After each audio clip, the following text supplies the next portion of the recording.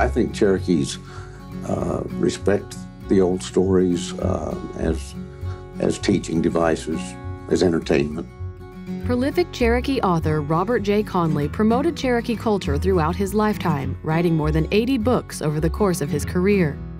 Robert was one of those writers who loved history, and he would take an incident out of Cherokee history, something that was true, and base a novel around it. During Robert's childhood, it was his grandparents who fostered an interest in his Cherokee heritage. He grew up listening to his grandfather tell stories and his uncles and, people in his family, and then he continued that. That was part of what I think made him who he was. It was a storyteller, really.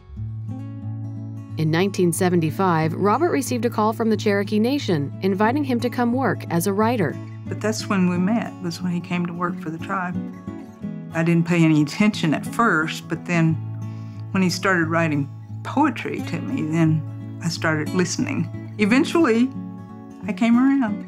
Robert and Evelyn married in 1978, and Robert continued developing his writing. His first novel, Back to Malachi, was published in 1986. He said it was written out of anger at the misrepresentation of Ned Christie in Western literature. Christie was a Cherokee patriot who had been wrongfully labeled as an outlaw and murdered by lawmen.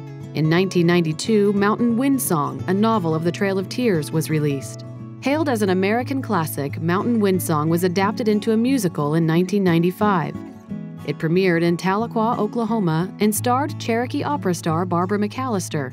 Throughout the 1990s, Robert also wrote the Real People series. The 10-book-long venture illustrated events and figures from Cherokee history through a fictional lens.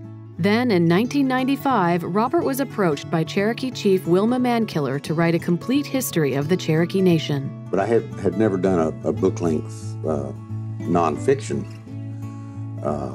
work, and so that worried me a little bit. But it also worried me that I was dealing with such a vast and I think, such an important history. The Cherokee Nation, A History, was published in 2005.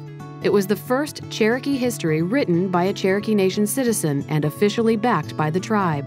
In 2010, Robert became the first Native American president of the Western Writers of America, and in 2014, he received the organization's Owen Wister Award for Lifetime Achievement. So he promptly put it by his bed and slept with it, and with his hand right here on the buffalo, on the bronze.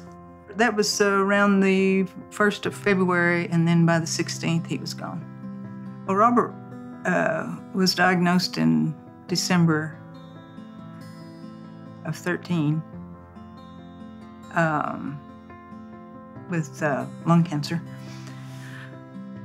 Stage 4, he decided he wasn't going to have anything done. On February 16, 2014, Robert passed away at age 73. He was kind and gentle. He didn't ever put anybody down as far as, the knowledge that he held. He was one of those pioneers who helped bring that knowledge and that knowing forward. It's not like we lost it. It's always been there. And it remains there in all of the stories that that are known, that are told, that are retold, and so forth. And I think a lot of people were inspired by his writings.